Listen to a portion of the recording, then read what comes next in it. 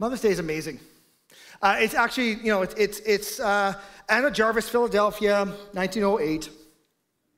She wanted to honor actually her mother, who died, and so to honor her, she actually started this thing called Mother's Day, which actually got a lot of traction. 5 years later, it becomes a national holiday in the States, and we've been doing it ever since, and that's why the carnations and everything else, it's actually something that has been around for a while, and I think it's kind of fitting as we're going into a sermon series on Amos, which is one on justice. Like this is, the whole book of Amos is one where God says, you have been unjust, unkind to the oppressed.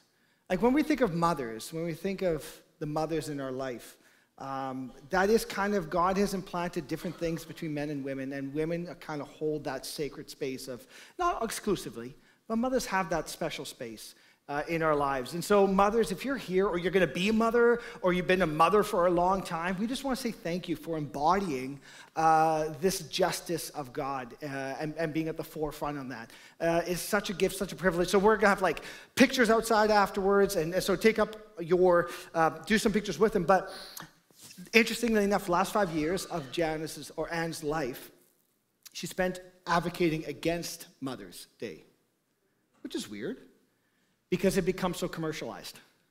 So this morning, can we not make it commercialized? Can we just give our mothers a hug, or those ladies in our lives that have a motherly presence, just the women in our lives? Thank you for embodying that. We're so grateful you're here as we go into the sermon series. It's going to just resonate with you, but we're grateful you're here. And could you do that? Could you give your mother a hug this morning if you haven't already done so? Is that a thing we can do, right? Awesome. Okay, good. You're with me. Now, as we go into Amos, it's not an easy book. It's actually... Someone said to me this morning, it's like, how do you preach on Amos? It is not easy because it's not light and fluffy. It's not airy. It is actually quite heavy as God takes Israel to task for not being a good reflection of what he wants them to be. And so it's a heavy book this morning.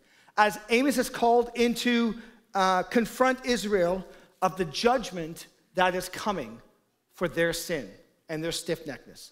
So if you have a Bible and you're willing and able, would you stand up? We're going to turn to Amos. We're going to starting at verse 6, chapter 2. And we're going to read what God says through Amos to the nation of Israel. This is what the Lord says.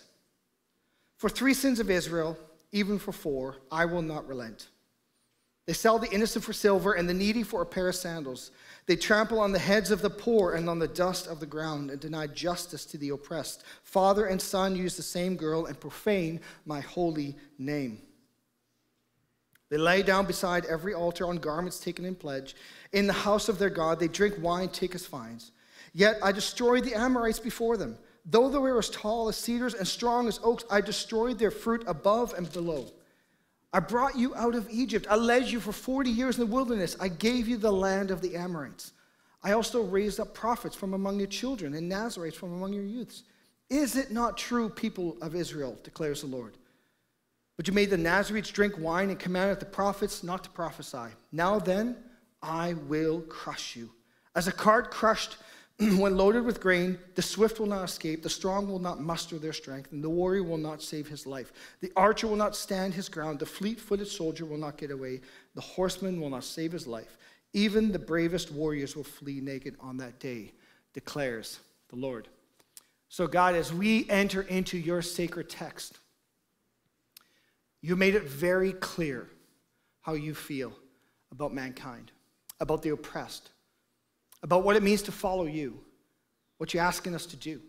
So, Lord, would you be honored in this moment this morning? Spirit of God, would you rest in this place and would you be made known? And would you pull back the layers of our heart? Speak to the depths of our spirit. Change us, shape us into your image, that we reflect you well to the world around us. Oh God, let us heed your word and let us obey. In Jesus' name, amen. Amen. Have a seat. Have a seat. As I ask the question, what does God require of you when you look at the injustice around the world? Like, what does God ask of you? What is he looking for from you? A few months ago on my Twitter feed, it's not Twitter, it's called X, I guess now, but Twitter feed. And as I was scrolling through, a picture came up of somebody, of a gentleman that was homeless. And you can see that he had gone through a hard life. And it wasn't really the picture that caught me, but what was the caption underneath that did catch me? And here's what it said. This homeless man has a degree in chemistry and worked in the field for 10 years. He was laid off and could not find another job. Months later, he ran out of money and became a DoorDash worker. He got his car stolen, then ended up on the streets. And you guessed it, he became an addict. Now, when I tell that story, there can be tons of thoughts and feelings running up in this room. In other words, is this him problem that he didn't take agency in his life and he should have worked harder or should have done something differently? This is the result of his actions? Or is this actually a broken system? Does he actually have agency in a system that actually doesn't allow him to succeed? Like, the questions that you and I are going to naturally ask is like, how do we fix it? At what cost are we going to fix it? What is the worth? What is worth it to fix this cost? Whose responsibility is it to fix it? But there's a million other different injustices in the world. It's the husband who died way too soon in life, while others have lived a long, long life, even though they've lived God, and they should have lived longer. Or it's a child being bullied in school that you couldn't stop. Or maybe it's fighting a court battle with a client or a customer or whatever when you've done right all the way along and they still took you to court and you're being dragged into it and it just isn't fair. Or maybe it's the economic climate. Statistically speaking, if you're 30 years old today, you are worse off than your parents were at the same age. That's unjust. That's not right. That's not fair. It shouldn't be this way. Or sweatshops. Big business. I mean, you name it. There's so many injustices in our world. The injustice, when I went to Guatemala and I held a baby, and that baby's mother had dropped it off, or dropped them off, her off rather, because she couldn't take care of it anymore. Is that her fault for not taking agency, or is that a broken system that should be fixed? What do we do with this injustice? How do I navigate this? And so we collectively feel an unsettledness when it comes to the injustice, and we together try to move the ball forward towards this idea of social justice. Right? This is the common term in our lexicon today, is the idea of social justice. It's a term that's over 150 years old, coined by a Jesuit priest named Luigi Tiroli. And so he coined this in 1840, but really it goes way, way, way, way, way back beyond that. The Christian doctrine, the God of Abraham, Isaac, and Jacob, has always been concerned with social justice. This is his MO. It's his character. If we go right back to the creation narrative, it was the Imago Dei. It was God breathing in his life into you and I that gave us dignity and worth and value. Because of God's breathing into you and I, we have dignity and value as people. Right? This rails against the idea of evolution, where really the weak are subject to the powerful. This pushes right back against that and says, no. You as an individual, by merit of who God is in his character, have value. You have dignity. And so our idea of social justice actually needs to be very grounded in the very character of God. It's actually not a left or right issue. Think about the Garden of Eden. Think about Eve. On the right, some would say, well, hey, look, Eve had agency. She got what she deserved, and she now is going to bear the consequences. Those on the left are going to go, well, hold on, she's in a broken system. She was deceived. She didn't know any better. She was lied to. Okay, that's fair. But the problem is, it's not a right or left issue. It's not an issue of right or left. It's an issue of good and evil. Social justice has always been an issue, a struggle between evil and good. Christopher Walken, a theologian, makes the connection, says that social justice is a spiritual problem. And as a result of being a spiritual problem, it carries, now hear this, it carries a divine weight. Because it's a spiritual problem, it carries a divine weight. And he goes to say this: but no human struggle can bear this divine weight. This way lies to totalitarianism and making any means legitimate in attaining an end that is so pure, so noble, so absolute. It is this logic that led to the terror of the French Revolution with the guillotining of 17,000 people. It's this logic that led to the Chinese Cultural Revolution, in which intellectuals were murdered for the unwelcomed views, to the killing fields of Cambodia, to the name of creating a better society for the future, and the various oppressions in pursuing of an orderly society. When it's a left or right issue, this is the outcome.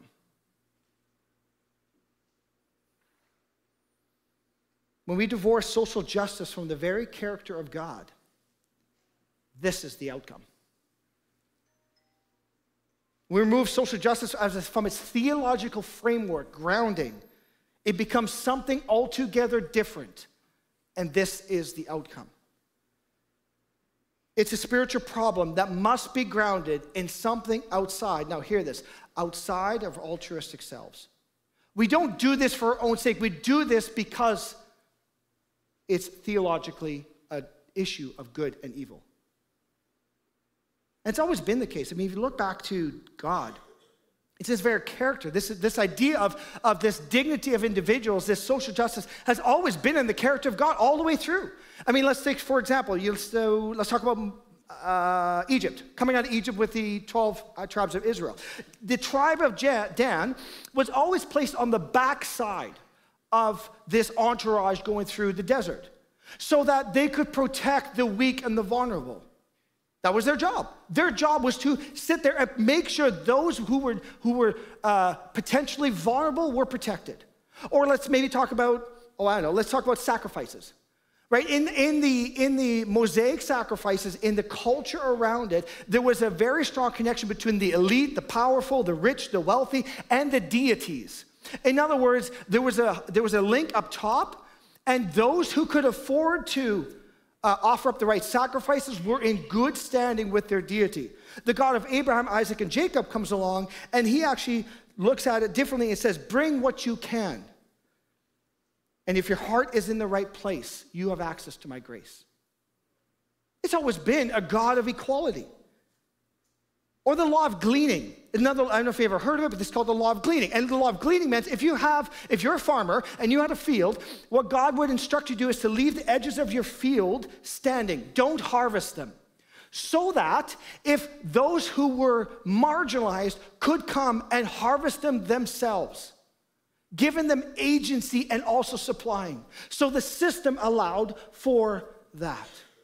God has always been one who looks after people. It's in his character. I say all this to simply make the point that God is a God of justice. His character has been consistent, and human dignity derives from his character. So then we're going to look at the justices around the world. As name any injustices, whether it's this one or this one. I mean, there's a myriad of injustices that we all struggle with, whether are local to ourselves or global in nature. We all deal with injustices. And we say, how can it be? This isn't right. It shouldn't be so. It should be different. And you know what God says? You're right. It shouldn't be this way. You're right. My heart aches as much as yours does. In fact, my heart breaks. In fact, do you know that your heart breaks for those things because God's heart breaks? Hear me. Your heart breaks in response to God's heart breaking. That's what he's endowed in you and I. And we have a righteous anger to try and make it right. Knowing that we can only do so much, but God will make things right. The unjust will be made just. And this is where we start with Amos. This is where Amos comes in as he talks to Israel and says to Israel, God has had enough because things need to be made right. So we get into the words of Amos. So here we start. Now, the book of Amos is one of the minor prophets, like we talked about, with a myriad of other minor prophets, and he's been tasked to talk to Israel. So the words of Amos, the one of a shepherd. Man, that alone preaches in itself, right? This is somebody who really was just happy enough to be a farmer. He was a layman. He was your doctor, or he was your mechanic, or he was your HVAC guy, or he was your secretary. He was the normal person who was plucked out and tasked with being the spokesperson for justice. Now, it's interesting. He probably didn't even write. Probably did not write Amos. He had a scribe with him through all this. So we're not talking somebody who's intellectually at the peak of society. Rather, he plucks who he needs to. And what's interesting is that the locus of authority does not lie with him. That's the whole point. It's not him who's tasked. It's actually his obedience and God speaking through him, and that becomes important because God is now the locus of that authority. So we carry on. So he's a shepherd from Tekoa. It's think of a small town. The vision he saw concerning Israel years before the earthquake. This is a huge step. This is a massive event referenced several times in scriptures, but this kind of grounds the timeline a little bit. When Uzziah was king of Judea and Jeroboam was son of Joash. Now, a little bit of graph. For those life groups, you're going to have this later on. You can explore it. But just a bit of a framework, because sometimes it's kind of helpful. Like, how do these books all kind of interlock together? This is kind of how that works. So we are what's called in the Assyrian age. Right, and this Assyrian age is 760 AD, and is BC, and Amos is one of the first books. So Amos and Hosea are written to Israel. Isaiah and Micah are written to Judah. Okay, this is what's called kind of the golden age for both Israel and Judah. Economically, politically, very stable, very protected. It was a grand moment in their history. If you want to kind of overlap this. If you go to 2 Chronicles 26 or 2 Kings 14, this is where these kind of stories overlap a little bit. So if you had some time this week, go to those places. You can kind of see how these stories intersect. So this is the golden age of Israel and Judea, and specifically Israel. And Amos is tasked with one thing: to look past the facade. Because, yes, indeed, they are rich, they're wealthy, they're politically strong, everything is good, but there's a religious apostasy, a moral and social collapse happening within their culture. There's political corruption. And God has had enough. And the Lord roars from Zion. This is a text repeated over through Amos. But God has had enough. You ever say to your kids, enough is enough? Enough. I don't even know what that means, actually, to be honest with you. Enough, if you think, what's enough is enough? I don't know what it means, but I get what it means. Welcome to English. Enough is enough. I've had enough. And this kind of outlines the character. He says, I roar. This is the kind of showing us what his character is. At the end has come, and the injustice I have seen, and I have called it. And so we get into later on. Now, a lot of words, don't worry, they're all in English, but I just want to give you a bit framework of kind of Amos 1 and 2. So we don't have to go read it all, but I want to kind of show you, because sometimes how are these things structured, and lots of words and paragraphs, and anyway, so let's just bear with me. So this is the section we just talked about, and what God had done is he actually chastises that's called the 8 oracles, to eight different nations. 2 of them are Israel and Judea. So this is Israel's section here. Now what's interesting, first thing you would notice is God actually chastises all of them. It's interesting, he chastises all of them because what he says is consistent to Jew and to Gentile. All of them are guilty of some sort of offense against people. And so we see here that God is consistent.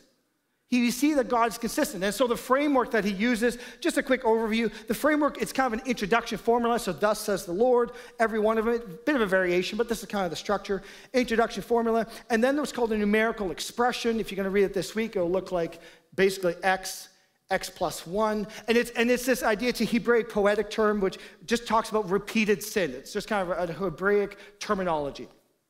And then it kind of moves into a specific sin that they have done, announcement of judgment. I will send fire, I will destroy the citadels, which, by the way, I had to look that up. Citadel is just a wall. And then finally, the closing argument. So he kind of repeats this all the way along to all the surrounding nations, including Judah. And then he gets to Israel. And boy, is he mad. Like, I don't know, I'm not much of a lecturer with my kids, but do you ever like notice that when you're really angry, you say a lot more, right? That's kind of what's happening here. It's like a lot more is happening here. And the rest of the book focuses on Israel. Now, why is he saying that much more about it? What's the point here? Well, because quite simply, God expects more from Israel. He has an intimate relationship with him. They should know. So we move on. So what's Israel doing? Well, they're selling silver for the needy for a pair, selling the innocent for silver and the needy for a pair of sandals. They trample on the heads of the poor as the dust of the ground. Not justice. We can all agree with that. And then the father and the son use the same grow and profane the holy name. Well, like that's wrong. Like we need to deal with that. So, and we start to, I do anyway. Maybe you don't, but I do. I'm appalled at this one. Right? That whether this is incest or whether this is prostitution doesn't really matter. The point simply is, like, I'm personally appalled at this one.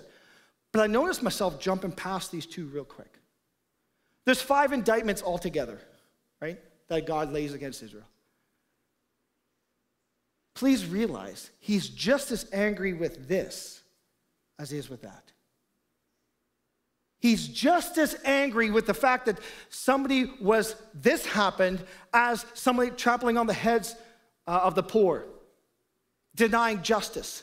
He's just as angry with these as he is with this. God is consistent in his expectation. But Israel is morally bankrupt. And so all these things are happening. And I wonder, church, just a question, I wonder, how often do we as a church grab certain sins that we gravitate towards? Right? Certain ones that we grab are like, that's wrong, we're going to deal with that one. But then sometimes we forget some of the other ones that are maybe there as well. Are we just as convicted about these as we are about that? Are we?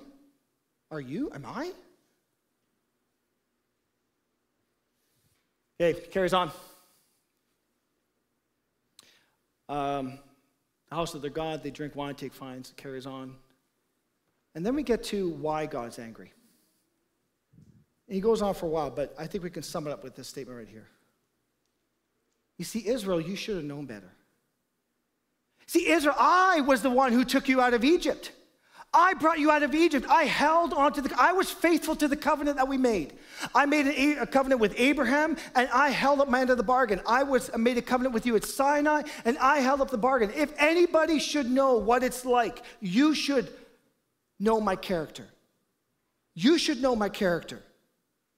I've been faithful to take you out of Egypt. You of all people should know me. You of all people. Church, we of all people should know what God has done for us. The call to Israel is the same as to us. What are you doing? You of all people should know my grace and my love and my compassion and the works and the things I've done in your life. Of all people, you should know. You should know because I have loved you and I have shown you. And it is your job now, Israel, to go and tell the other nations. Notice,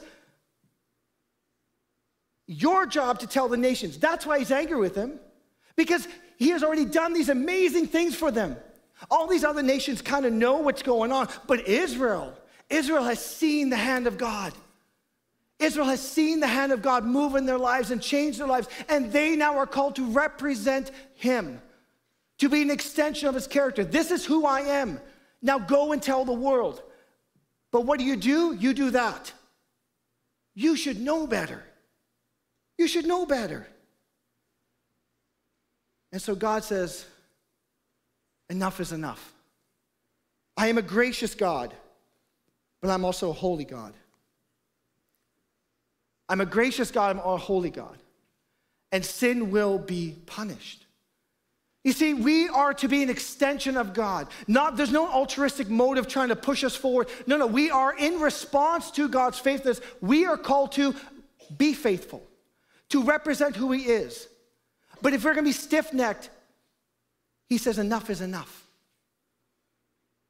And sin will be punished and injustice will be made right.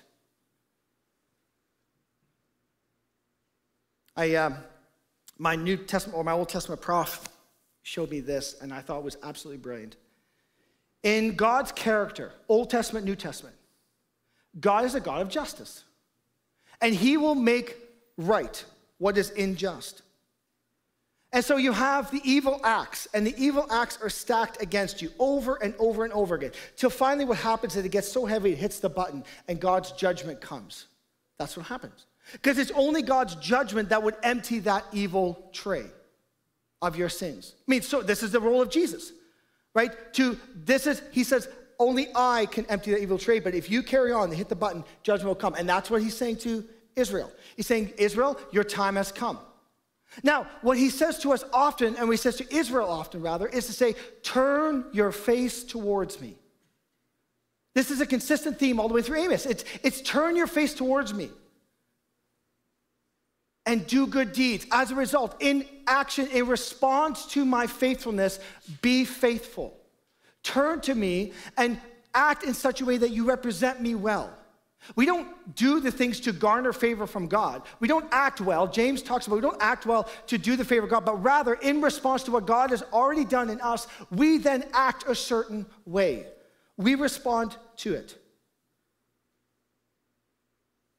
But notice here, this justice, and justice will come. Things will be made right. We're promised that. All things will be made right. But this is his burden to carry, not ours. Let me explain. My kids are going through long division. Anybody remember doing long division? Everyone having to do long division later on in life and actually having to figure out how to do it again? Am I the only guy where it's like, what do I do with this? And you're trying to look smart to your kids, but you're like, I got nothing. I got nothing. Right? So when you're taking 5 or you have 5 and you're 3 into 5, you're left with a remainder, right? You're left with this number that you don't know what to do with. You've done everything you can to make the one number fit into the other, but it doesn't quite fit, and you're left with an unsatisfactory answer. And all of us hate seeing that remainder. It's like, well, can we not fix this so I don't have a remainder? It doesn't feel nice. That remainder doesn't feel good. When we look at the injustice of our world, the remainder doesn't feel good. You see, we are called to do right, to make the world right, to be shalom, to be peace, to be an extension of the character of God in this world. But we're gonna not, don't kid yourselves, we're not gonna be able to solve all the world's problems. So the question is, what do we do with the difference? What do we do with the remainder? And this is where the beauty of the gospel comes in, because we are now given the tools to say, it's yours. God, you are gonna make all things right. You will make all things right, and I am called to merely steward. Do what I can, and I ought to have a righteous anger, but that righteous anger should not supersede the fruits of the Spirit. Love, joy, peace, patience, kindness, goodness, gentleness, faithfulness, self-control. Did I get them all? Somebody correct me. Yeah? What am I saying? What I'm saying is we ought to have a righteous anger, anchored in the reality, knowing this is a spiritual matter, and God is ultimately the one responsible for this. He will make all things right. And he's calling on to Israel. He's saying, I'm going to make things right. Israel, you had your chance, and now judgment will come, and it's going to come in the form of the Assyrians. And trust me, when I say judgment comes in the form of Assyrians, that means nothing to you and I, but that strikes fear in the heart of Israel, because the Assyrians were brutal. One of the most brutal groups of people. Horrendous. This honestly was a judgment. But God has said, I have had enough. I'm a gracious God, but sin must be restored, properly ordered, and it rests with him. And so in response, we are then called to exemplify his character in the world, to represent him well, to do everything we can, to be busy for the gospel, and actually make a difference and do the things that we need to do so that we can bring as much shalom to this world, and there is a sense where we are creating justice, or we are leveling out justice. But the difference, the remainder, what's left to be done, is owned by God. It's his character that identifies injustice. It's his character that ultimately makes it right. So then the question is, do we trust him with the outcome? Do we trust him with the outcome?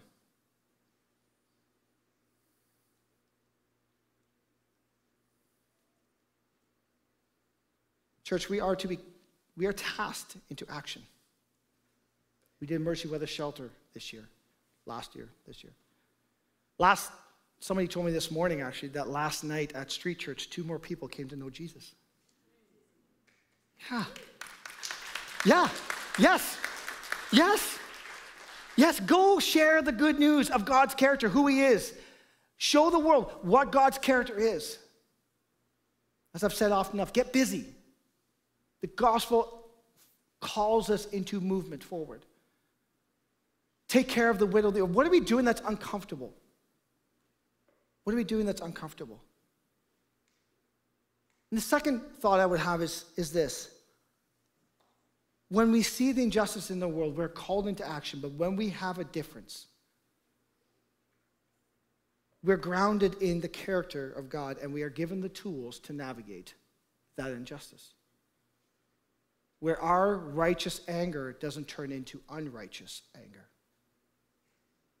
There's a righteous anger, but it's grounded in the fruit of the Spirit, in the character of God.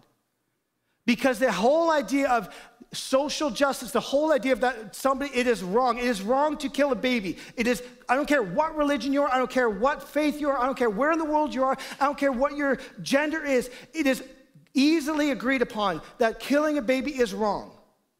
To make an extreme example, that is wrong. But that is there because God has breathed it in you and I. And we are responding to his justice. We are merely responding to what he's called us into. And so the question becomes, what are you doing with the difference? When you see the injustice in the world, is it God's problem or is it your problem? Like I said before, it's a spiritual problem that has a divine weight. As Watkin would say, our human efforts do not have the capacity to carry enough. The human struggle cannot bear this divine weight. And so we need to re-anchor our idea of social justice into the character of God, knowing that all things will be made well. All things will be made well. So as we're going to go into communion, it's interesting, the common verse that we often use for communion is found in 2 Corinthians. And we usually start in verse 23, but it's interesting that Paul actually does a preamble. That's it, that I think is appropriate for today. He says this, and again, this is before the communion piece. He says, "So then, when you come together, is it not the Lord's Supper that you eat? For when you are eating, some of you go ahead with your own private suppers. As a result, one person remains hungry and another gets drunk. Don't you have homes to eat and drink in, or do you despise the church by humiliating those who have nothing? What shall I say to you? Shall I praise you? Certainly not in this matter." The communion table is a beautiful space where all of us come equal. All of us have dignity. All of us have worth. All of us are worth something. And I think often we go through the motions of communion not realizing that all of us come equal and that God has dignity in all of us. And we are tasked to represent his character of just mercy, love, grace, in humility. Turn your face towards me, he says. Over and over and over again, turn your face towards me, repent, and I'm quick to forgive. I'm quick to forgive. But sin must be punished. Please, Israel, turn towards me.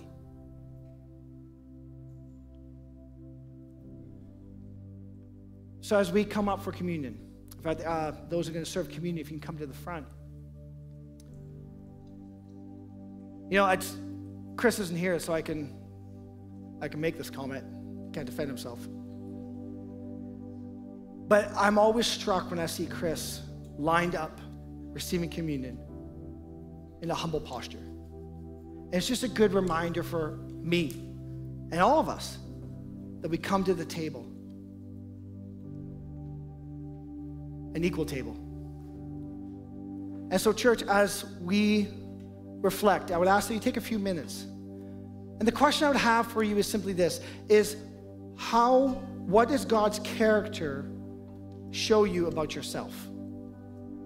What is his character? What is it who he is? And what does, contrast that to who you are, what does it reveal about you? And then what's he asking you to do with it? So we're a bit ahead of schedule. We're not rushed out of here. So just take a minute or two, and just pray and think through. Set your heart right. And God says, turn your face towards me. I'm quick to forgive. Turn your face, that you can represent me well and my character. So we have air traffic control at the top. For those of you at the top know the drill. We have gluten-free bread where we have bread and juice. So if you're gluten-free, you can easily partake. If you're comfortable with the original cups that we had, those are at the front as well. But I'm going to leave it with you for a minute or so. And whenever you're ready, come up, take, and then please hold on, and then we'll take communion together. As we are reminded of God's grace and love, his justice, his mercy, his kindness, as we partake. So whenever you're ready.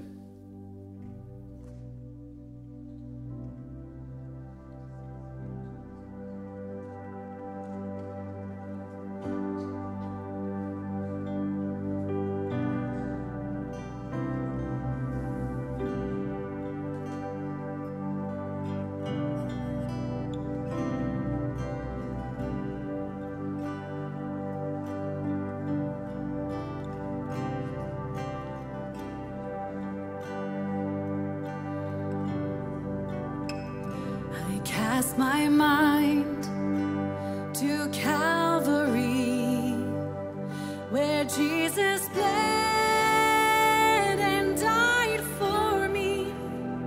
I see his wounds, his hands, his feet, my Savior on that cursed tree. His body bound and drenched in tears, they laid him down in Joseph's tomb. The entrance sealed by heavy stone, Messiah still and all alone.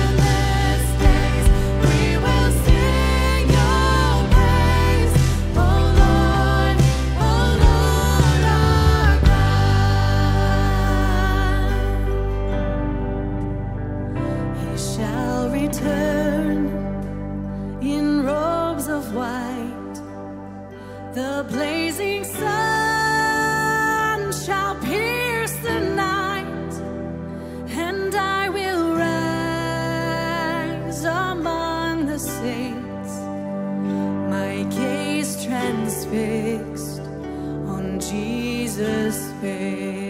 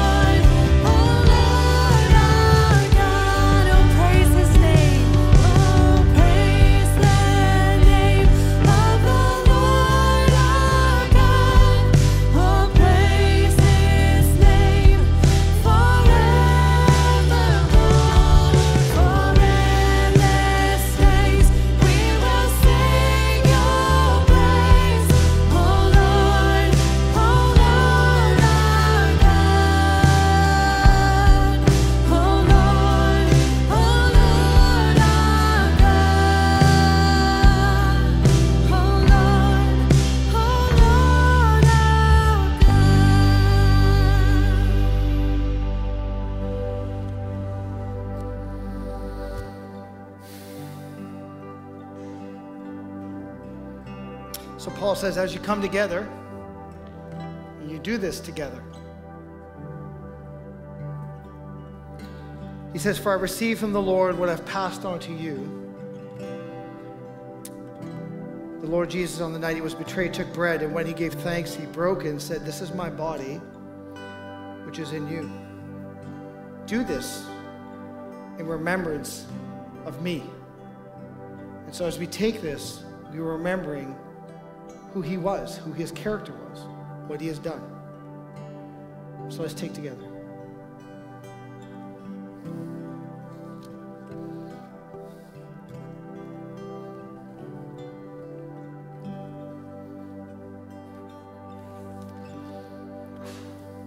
In the same way, after supper, he took the cup, saying, this cup is the new covenant, my blood.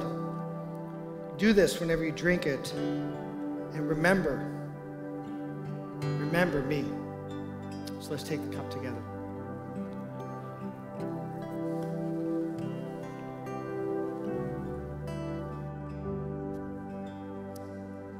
If you're able, will you stand?